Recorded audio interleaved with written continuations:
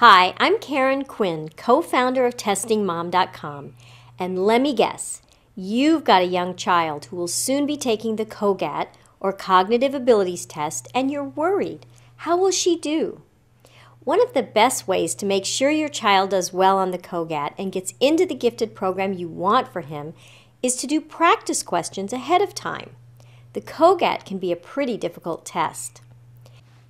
For example, on the CogAT Form 7, even kindergartners have to solve paper folding puzzles, where they look at a diagram of a piece of paper that's folded and then has holes punched in it. The child has to figure out what that piece of paper will look like when it's unfolded. Here, the first answer is correct. Can you imagine asking a 5-year-old to do that for the first time on a test where the results will impact such an important placement decision? The CogAT also has figural classification questions, where the child has to figure out which figure below the line belongs with the figures above the line. In this example, the first answer is correct. These can be tough for young kids who are seeing them for the first time. There are number puzzles for young children, which are essentially mathematical equations the child has to solve using pictures.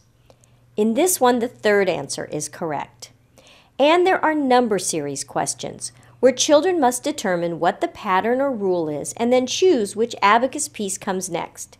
Here, the third answer is correct. These are just a few examples of the types of questions that are on the CogAT.